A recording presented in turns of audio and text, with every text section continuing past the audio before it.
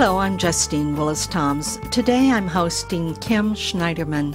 She's the author of Step Out of Your Story, Writing Exercises to Reframe and Transform Your Life. Kim, welcome to the New Dimensions Cafe. Thank you so much for having me. It's my pleasure. I want to know, why is it important to look at the choices of how we tell our story? Your book suggests that there are certain storytelling techniques that will help us reframe our personal challenges. Well, there are infinite ways to tell the same story.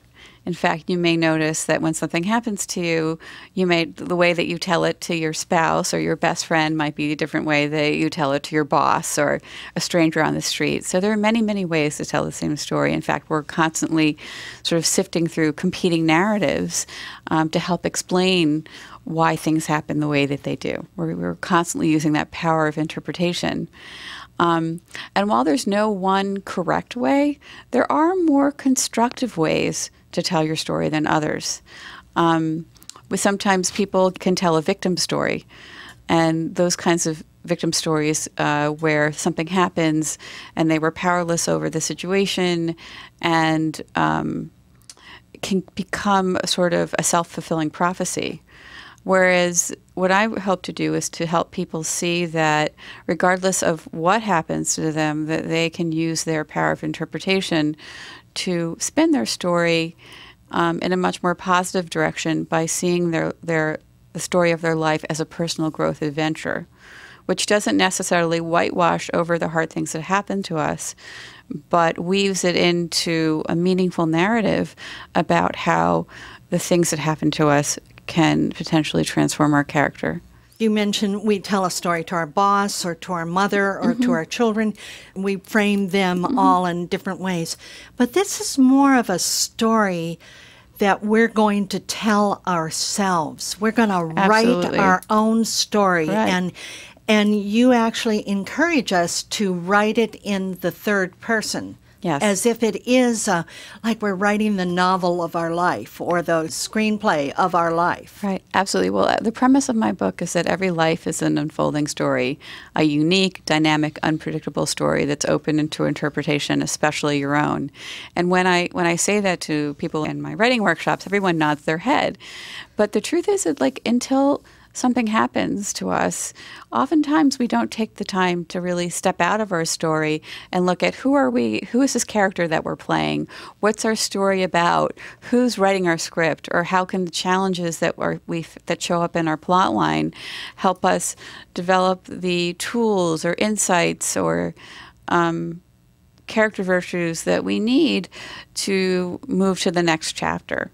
And the reason that is because oftentimes when we're in the middle of something that's challenging us, we can become emotionally very involved, and it can be hard to get psychological distance. So what my book aims to do is to provide a technique by writing in the third person that helps people get emotional distance from their problem. In fact, it's aligned with narrative therapy techniques, something called externalization, that help people get some distance from their problems. And the idea is that you're sort of fooling the censoring ego into thinking that you're writing about somebody else, but you're actually writing about yourself. So you're writing about yourself as a he or a she. And there's actually been a number of studies that have been reported in a bunch of psychological journals that when you look at your life in the third person, that you tend to view yourself through much kinder, gentler eyes, that we tend to look at ourselves as having overcome obstacles instead of being sort of a victim. Or our life is more malleable. I mean, that when you write in the third person, you're not so stuck in a particular trajectory. You can as if we're writing about some sort of great hero.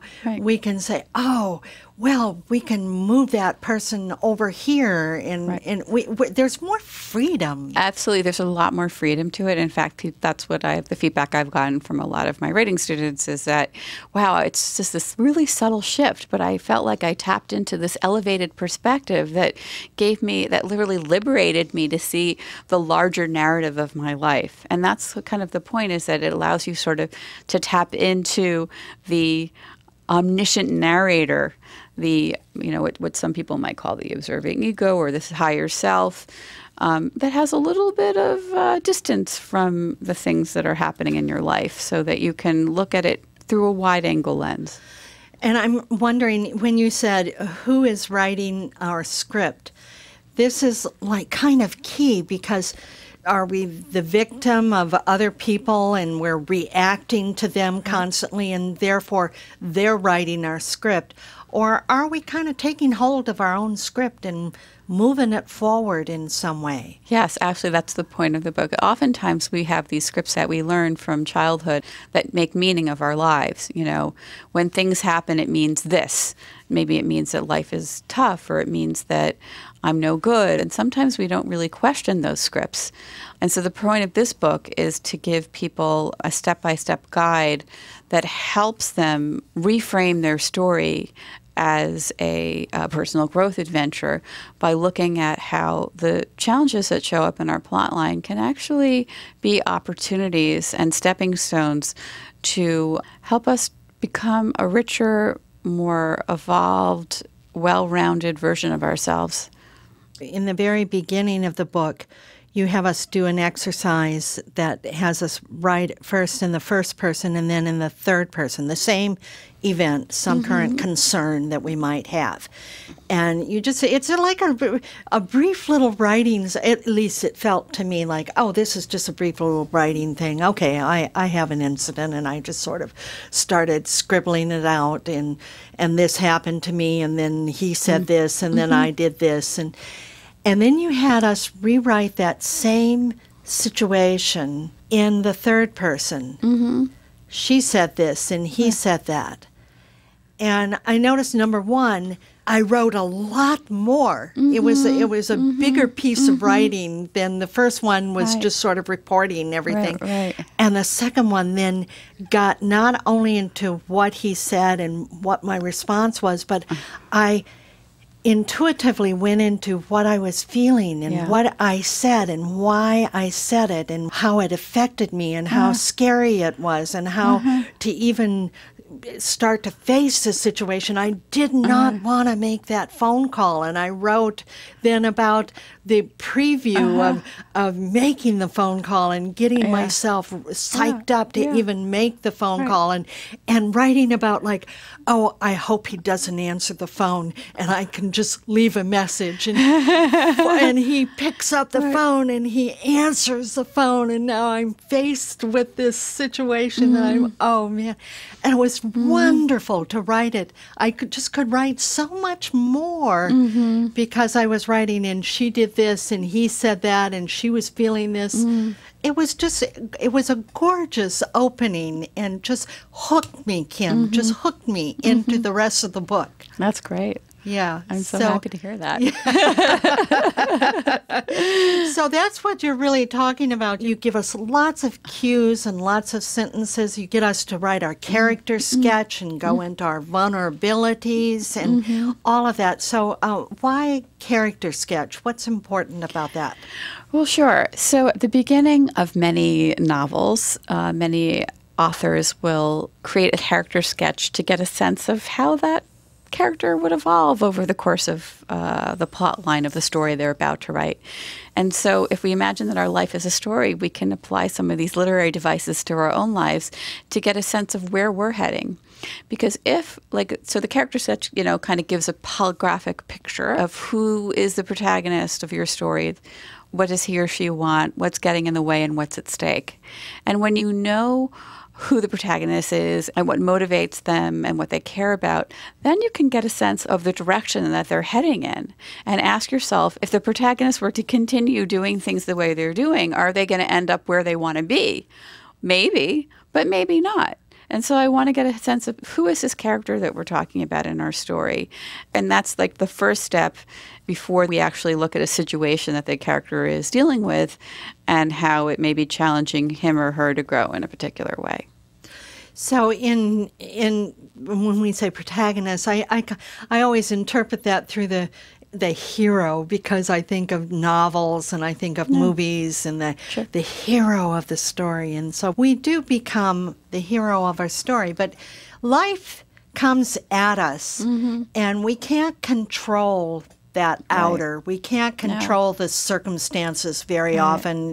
They're coming at us in a surprising way. So what do we have control over? What is it that we can do?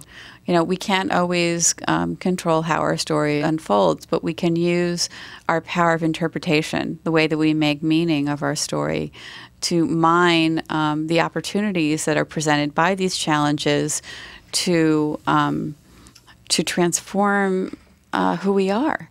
So we might be faced, as I explained in the preface of my book, with a situation like a terminally ill parent. And this is something that obviously we have no control over, but we can choose to decide how we want to respond to that. Is this an invitation to heal our relationship with this ill parent, or to just maximize, love, or to develop more compassion, or to find our own inner strength? And in that way, we're always sort of empowered to be able to grow from any situation that's challenging us. And also in that particular situation, we're asked to face our own mortality as we watch someone, and we're here with someone's dying. There's a lot that can come up besides healing a relationship, the possibility of healing a relationship. There's also facing what is life, what is it? I mean, what is death, and it all kind of comes to quite a wonderful opportunity to go deeper into our own story. Absolutely. Kim, I just want to thank you so much for putting this book together. I want to tell our listeners there are lots of cues that you give us. You give us these exercises, and you have all these questions for us to answer that just really launch us into a very exciting way of looking at our lives, and I just found it very, very helpful. Oh, I'm so glad. Yeah. I mean, the whole point is to really sort of approach your life story, to explore your character with the same sense of venture that you would, the Himalayas. Can you step out of your story and kind of be like, wow, I wonder how this next chapter will unfold, and have like a curiosity about it. And sometimes we need that emotional distance, and that's what the third person does. It allows us to kind of have some emotional distance so that we can look at things and say, okay, this is how it looks like my story is unfolding. I'm not sure I want it to continue to unfold that way. How can I change it? What can I do? What actions would I root for if I were reading this in a novel? Thank you. Yes, that's true. And I just want to remind our listeners that Kim brings out our strengths and our vulnerabilities, and all sorts of other resources will show up for us as we start to go through all these exercises. So, Kim, I want to thank you so much for being a part of the New Dimensions Cafe today. Thank you so much for having me. I've been speaking with Kim Schneiderman. She's the author of Step Out of Your Story, Writing Exercises to Reframe and Transform Your Life. And if you'd like to know more about her work, you can go to her website, stepoutofyourstory.com. Or you can get there through the New Dimensions website, newdimensions.org. I'm Justine Willis-Toms. I want to thank you for joining us on the New Dimensions Cafe and ask you, please do join us again. You've been listening to the New Dimensions Cafe. This series of shorter interviews features many of the remarkable guests also featured on our internationally syndicated one-hour New Dimensions radio series. To access more than 1,000 hours of programs, to subscribe to our newsletters, or to become a member, please visit us at newdimensions.org.